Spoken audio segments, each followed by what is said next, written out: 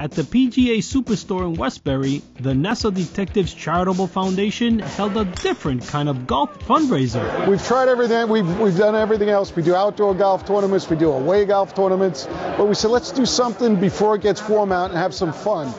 Our charity, it's the Nassau Detectives Charitable Foundation.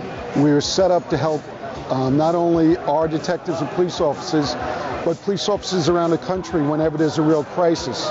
We're able to help a lot of charities in our community. We do coats for kids. We've given over 1,000 coats. Then in the fall, we do the backpack giveaway for the kids, where they get a backpack and school supplies so they get started on the right foot.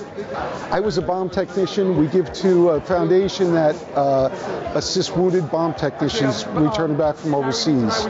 We have the Tim Jakarta's here with the AMT Children of Hope. Too often, newborn babies are abandoned by their frightened mothers. Thankfully, there's a way to prevent these tragedies. Back in the early beginning of the foundation in 1998, we had many deaths. It's called infanticide back then. All of the organizations and the Medical Benevolent Association that I was president of, we joined together to find a way that we could prevent and stop the death of these children throughout Nassau County and throughout the country. And that's how the foundation was actually founded. Now, the AMT Children of Hope Foundation, we have rescued nationally 3,318 babies as of this past Friday.